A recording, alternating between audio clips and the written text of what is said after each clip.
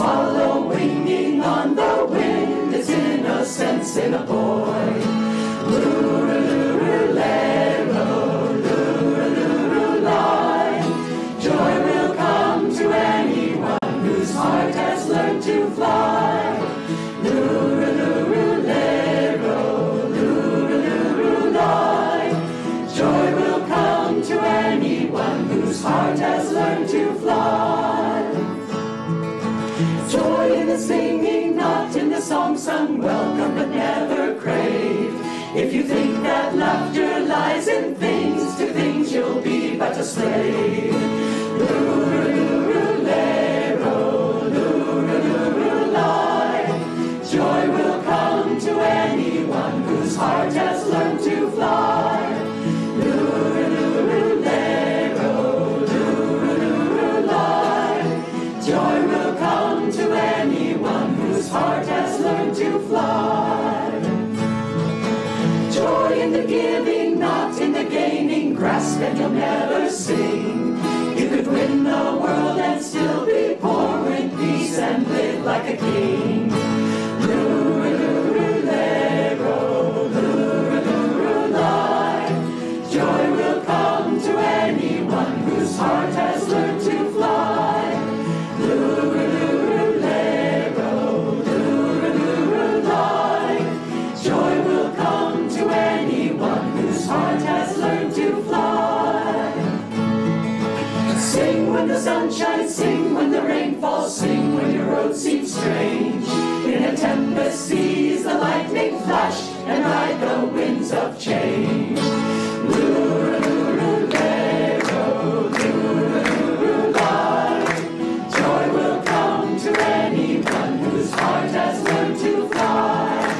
Loo-ra-loo-ra-lay-ro, loo-ra-loo-ra-lie. Joy will come to anyone whose heart has learned to fly.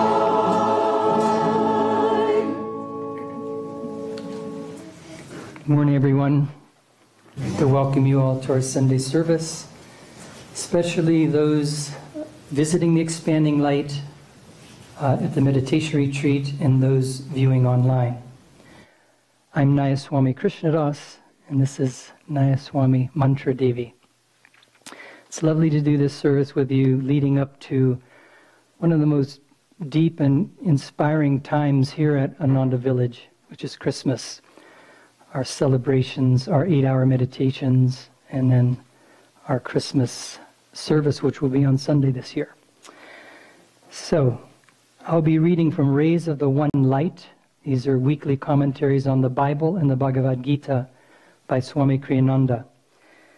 This week, Living in the Presence of God. Truth is one and eternal. Realize oneness with it in your deathless self within. The following commentary is based on the teachings of Paramahansa Yogananda. In the Gospel of St. Matthew, chapter 25, we read of a king, capitalized for the reference is to God, who welcomes certain devotees to the divine consciousness, saying, I was an hungered, and ye gave me meat. I was thirsty, and ye gave me drink. I was a stranger, and ye took me in. Naked, and ye clothed me. I was sick, and ye visited me. I was in prison, and ye came unto me. The elect asked him when it was they had served him in these ways. And the king answered, Verily I say unto you, inasmuch as ye have done it unto one of the least of these my brethren, ye have done it unto me. To see God as residing in every human being, as indeed he does, is to open oneself to limitless opportunities for serving him. Paramahansa Yogananda, in Autobiography of a Yogi, described a saint who lived in this consciousness as the greatest man of humility I ever knew. He described a seemingly chance encounter with this saint. Another day found me walking alone near the Howrah railroad station. I stood for a moment by a temple, silently criticizing a small group of men with drum and cymbals who were violently reciting a chant.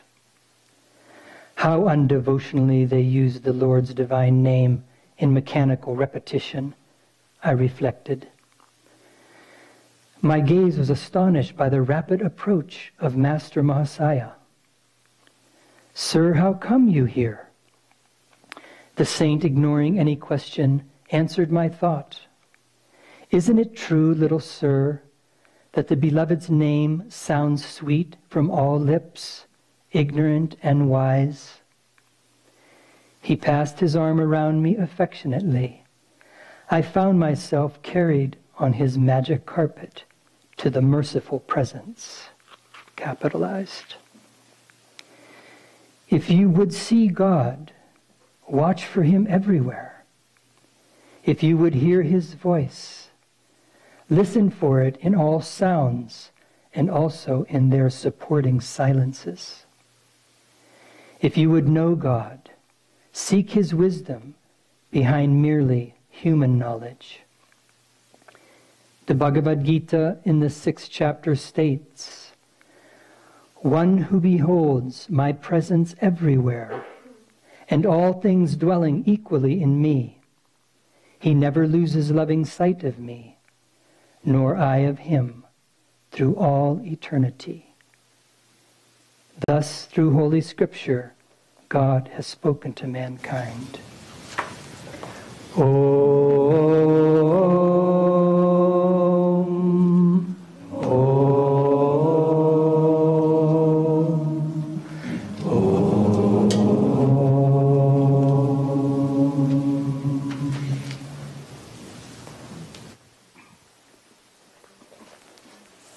Good morning, everyone. It's a joy to be here with you.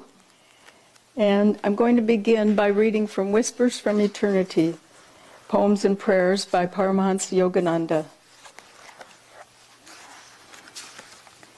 It's a prayer demand for self-realization. O cosmic vibration, reverberate through me as the cosmic intelligent sound. Teach me to find in thee the presence of the reflected Christ consciousness. O holy vibration, lead me to intuit the Christ in thee. O omnipresent cosmic sound of Om, reverberate through me and expand my consciousness from this body to the whole universe. Teach me to feel in thee the all-permeating perennial bliss of the Supreme Spirit. Very apt for today's reading. Happy World Brotherhood Day.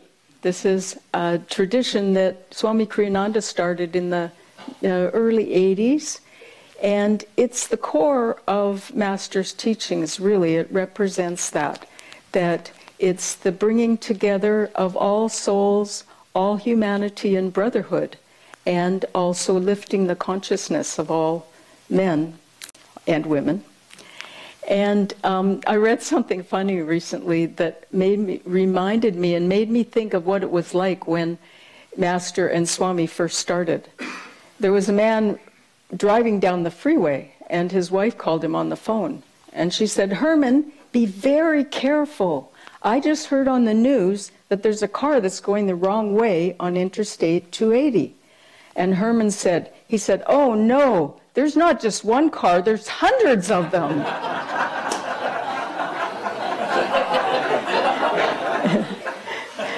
And, you know, it made me think what it was like for Master and Swami when they first started. When Master came to this country, and here he is going in the other direction of the material consciousness of this world. And one person joined him, Dr. Lewis, and soon a few, and then thousands came to his lectures. And the same with Swami Kriyananda. When he first started Ananda and the World Brotherhood colonies, he first, Jyotish came, and then a few, and now thousands and thousands, and there will be millions, Master said. So it's really a blessing for us all that we can be part of this movement, and now we're part of that stream that is turning, and that is turning through this. But you've probably heard a lot about India lately, because Jyotish and Devi coming back from their time in India, and Atman telling us of him and Mark's adventures in India. And Krishna Das and I just came back from leading a pilgrimage in India. We had 32 pilgrims, a wonderful group, just a wonderful group. Everyone was on this pilgrimage, had a connection with either Master or Babaji, and the rest of our gurus too. And so it was a real time of people taking a leap in spiritual growth, because this is, as Devi said, you go on a trip like this and you come back a different person, and you do come back a different person.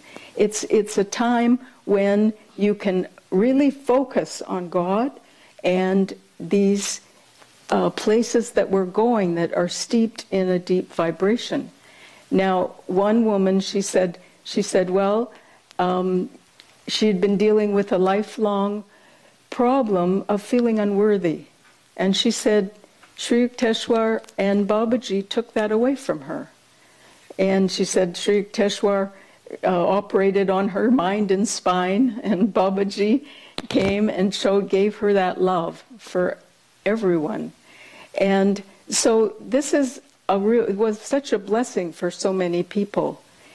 But I want to say that the reason that pilgrimage is such a blessing, and the reason that people come back changed, and the reason that it's so powerful, are two things. One, we go to holy places where saints have been, and those holy vibrations are still there.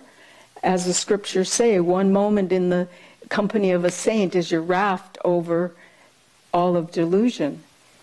The other thing, though, is the focus. Because you can be in the presence of a saint, and if you're self-involved and you're thinking about other things, you're not drawing from it what you could. And it's the same on pilgrimage. It's that focus and that prayer. People are praying very hard. People are praying because it's also not comfortable. We're traveling a lot. The air is bad. There's all kinds of things. And so people are putting extra energy into their spiritual thoughts. They're thinking. We're reminded all the time. We chant on the buses. We tell stories. We go to all these places. It's very powerful. If you can go on pilgrimage, I would really encourage that. But I also want to say, as Jyotish said, pilgrimage is inner. And that's where the real pilgrimage is inside of ourselves. So we can go wherever we want, but it's always happening inside of ourselves, right? And so if you spent that same amount of time here, focusing every day on God, meditating, praying, then you would take a leap, a huge leap in your spiritual life. So it doesn't really matter where you're at. What the pilgrimage gives you is that opportunity to really focus for that length of time. But you don't need to do that. You don't need to go anywhere. We have right here, well, one place we went was Kasipur. And Kasipur is where Ramakrishna left his body. And you go in this complex, it's spacious grounds, and the moment you walk in, you feel this deep peace, very, very deep, just incredibly deep. You just want to go into this peace and not move and not leave, ever. And I felt that peace in one other place, and that's the Moksha Mandir, Swami's Moksha Mandir. It has that deep sense of peace, because that's what Swamiji was that I think that's what his essence was greatly, was that sense of peace. And so you go there and you can just sink into that. Ananda village is a great pilgrimage place. We have it right here. We have the Moksha Mandir, we have Lahiri Shrine, we have the meditation retreat, silent temple of silence. And so it's like we don't have to go anywhere. We need to just dive deeper into what we have here. And coming here, people, I've been to a lot of holy places in a lot of different countries. And I must say that these places that I just said, these different temples and the Moksha Mandir, is as deep as the deepest and deeper than most. So we're so blessed to have this here, what we can take advantage of right now. Swamiji said that the fundamental, and Master said this too, of course, the fundamental problem of us on this plane is that the ego thinks that it's separate. And that's the basic misunderstanding that we have. And this is what Jesus was talking about in the reading, was what you do unto others, you do unto me, because we are all one together. And Ramakrishna was dying at the end of his life of throat cancer. And he had his disciples around him. And they knew that he was dying, he was going. And there was a pundit there. And he said, Master, if you turn your concentration onto your throat, you can remove the illness. It says in the scriptures that yogis can cure themselves this way. And Ramakrishna said, oh, but how can I take my mind away from the lotus feet of God and turn it to this worthless cage of flesh and bones? And one of the disciples said, well, for our sake at least. And Ramakrishna said, well, do you think I enjoy this suffering? Do you think I want to go through this? No, I wish to get well, but it's up to the mother. And one of them said, well, please pray to Divine Mother. She'll listen to you. And he said, well, I can't pray for my body. And they said, for our sake. For our sake. They didn't want him to leave.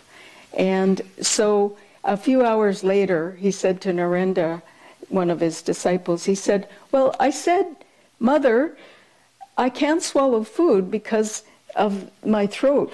So there's such pain in it. Would you make it possible for me to eat? And she said, pointing to all of you, he pointed to all the disciples, he said, you are eating quite enough through all these mouths, isn't it so? And he said, and then I was ashamed and couldn't utter another word, because he was so above that. And it's like realizing that oneness, and also he was utterly receptive and whatever Divine Mother wanted for him. And Swami Kriyananda, one time he was visiting us in Santa Monica when we were starting Ananda there in a center, and he had a stomach ache, an upset stomach. And there's this little yogic thing, where you rub your tummy and put your finger around that will help with digestion. And I suggested that to him, I just kind of like, trying to be helpful. And he said, I said, you could do that. And he said, yes, I could do that. But he didn't. And I noticed that. He didn't do that. He wasn't like, he didn't like self-help his body. I mean, people would give him remedies, people would give him things to help his pain and other things, and he would take them when given by someone else. But he was very conscious of his oneness and his receptivity to what God wanted for him, and not overriding his karma through his own self-will, which is what we often do. And he said, I was reading Narayani's book that just came out. It's a wonderful book. You should read it. It made me feel very close to Swamiji, and there's all kinds of kernels of wisdom in there. And one thing, she was admiring his generosity, and he said, generosity is one person giving to another. He said, I don't see it that way. I see everyone as an extension of myself, and that everyone is a part of me. And so and later, he had such compassion for people. And some people came with a long-standing hurt. And he had such compassion for them when he talked to them, and just took their hands, and they started crying, and he started crying. And he would just became more and more. At one point he said, I don't know where Kriyananda leaves off and Yogananda begins. And so see, this is where we're trying to get into more into that okay, it's not just our reality, but increasing our awareness of everyone as being part of us. And as we get more, and this is world brotherhood, this is raising the consciousness, and it is happening in this world today. But in India, there's a different sense. You know, they have a different sense of space. They have a different sense of their individuality. It's not, somehow the veil is thinner there between spirit and the physical. And one thing, and in America, we're so into our space. You know, it's even become a saying, I need my space. You know, I need my little place. I need this. And in India, like, visualize this along the Ganges River. There's a wonderful walkway that they're building up higher so people can walk back and forth and along the river, and then down lower. There's people in the near the bank, and they're washing clothes and taking baths, and there's a little burning ghat down the way, and all this is happening, you know, just harmoniously. People, there's lots of orange-clad swamis, and they're maybe sitting, they're maybe walking, people talking. And one of the adventures on the pilgrimage is a river rafting trip. And so at the end of the trip, the boat's coming in towards shore. And here on the shore is a woman with a big pile of laundry, and she's doing her laundry. There's several youths, and they're scrubbing up and soaping up, and, you know, putting water over their heads, and the burning ghat is you know, billowing smoke from a body a ways down. And here comes this boat that's full of these helmeted and Westerners, and with their life jackets on, and it comes right up and almost bumps right into this woman's laundry. And she just looks up and smiles, you know, at all these odd-looking people, and moves over a little bit. You know, there's no thought of, this is my space. Hey, what are you doing? That kind of thing. It's that, okay, it's all harmonious. I mean, if that was America, we'd have it all partitioned off, and there'd be boys and cords, and you do washing here, and you have your bath over here, and we have a up-to-code pier so that the boat can dock, you know, it would be signs all over. And instead, it's just this harmony. There's no sense that, okay, what you're doing is better than what I'm doing, or has more importance. And that's the beauty of India. That's one of the beautiful parts of it. And there are many stories of saints in trains, and that we've run across. I mean, there's a story of Lahiri's disciple. She really wanted to see Lahiri, and she got to the train station late because of traffic. And so she prayed, Lahiri, please stop the train.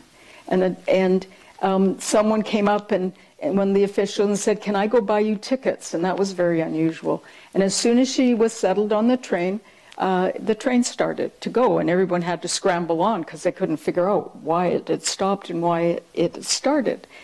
And Neem Karoli Baba, another saint, was, when he was young, and they say that by the time he was 17, he knew everything. He knew everything about everyone. And so he was a great saint. And we go to his ashram and meditate there, and it's very wonderful. And he's also a saint that he doesn't stick to the rules kind of thing, you know. He's not a real serious kind of guy. But he was thrown off the train when he was young, because that was the beginning of when they weren't letting sadhus be on the train without tickets. And so he got off the train, and then the train wouldn't go. And it took them a while to figure out what was going on. And at that point, they had to persuade him to get back on the train. And he got back on the train, and then the train went. And so this time in the pilgrimage, we have our own little train story. And so I thought I'd tell it to you. It's not quite so dramatic. But nevertheless, I mean, one thing about trains is they are dependable. That's the one organized thing in India, is trains are dependable. They leave and they arrive on time, basically, usually. And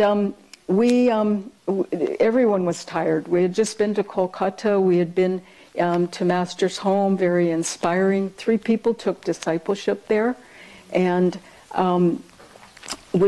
but people were tired. We just arrived back in Delhi. It was the worst air day in all of history.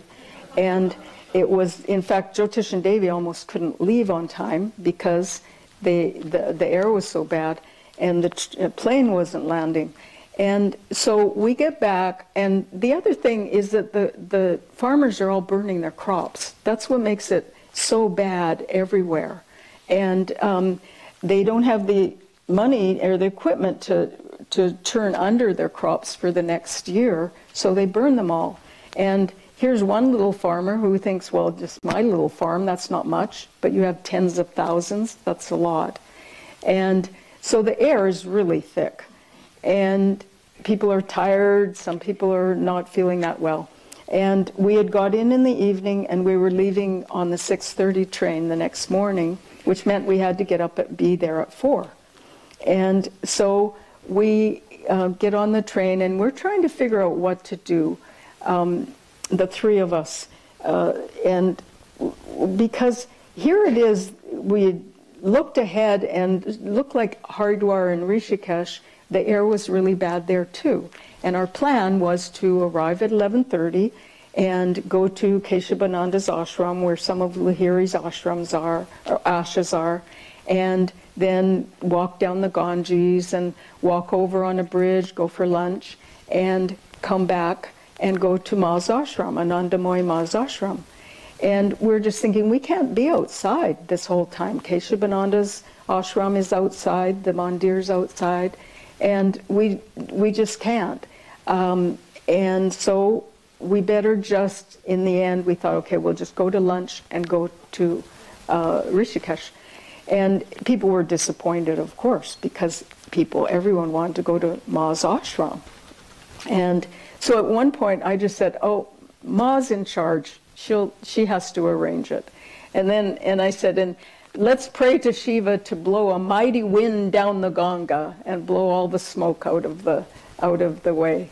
And so we're going along, and we're all in the same car, most of us in the train. And so we're noticing that the train's going really slow. And it's going slow, and there's kind of fog and smoke outside. But it is going pretty slow. And then we get word that the train's going to be an hour and a half late. So here we are, an hour and a half longer on the train. And then when we get out, we go, we will start walking along the Ganges, and the air was actually quite fine. It was really nice. We walked along, went over the bridge, went to the restaurant, and when we were done at the restaurant, it was the exact right time to go to Ma's ashram. So, because it didn't open at 4, and otherwise we couldn't have done it. So, take it as coincidence, take it whatever you want, but Ma's in charge. She made the train slow down, and we were able to go to Ma's ashram. So when we pray to Divine Mother, she really helps us. And Divine Mother comes in many, many forms. And I just had a kind of I was thinking about Divine Mother and her trillions of children. And on this pilgrimage, we have our different roles, and I tend to be the one who takes care of people, and if people have sore throats and and things, and there's always somebody coming. I felt like a mother with 30 children, and I said that one time. Some of them are older than me, but it was like I felt like each one was so beautiful. Each person had their own beautiful attributes. Each person was praying their hardest. Each person was putting their all into it. Everybody was sharing with each other, and if somebody needed something, somebody else had it for them. It was just a real beautiful, harmonious energy, the whole thing.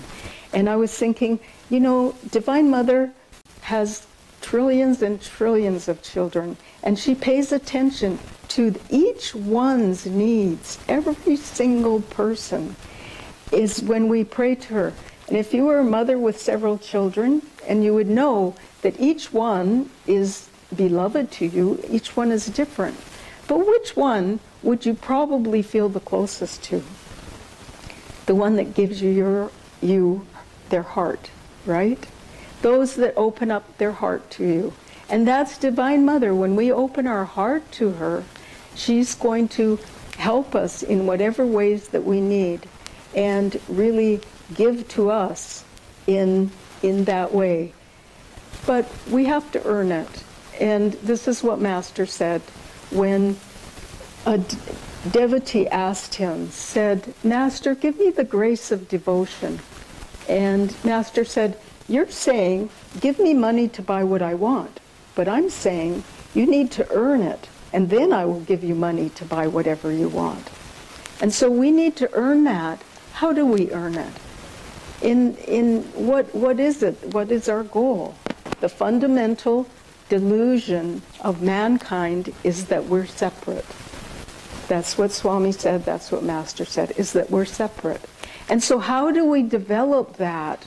As Jesus was saying, that as you do unto others, you become one.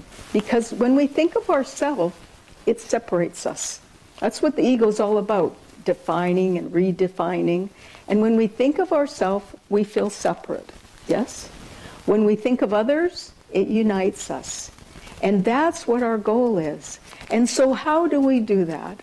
We know all the ways. Compassion for other people, of never judging, always thinking of what I can do, not what I can get. Meditation, we have the most wonderful Kriya techniques that will take us deep.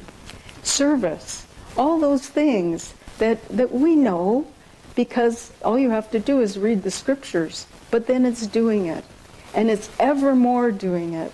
And that's why when we go on pilgrimage, whether it's an inner pilgrimage, it's an outer pilgrimage, all that it's doing is reminding us that's where we need to go.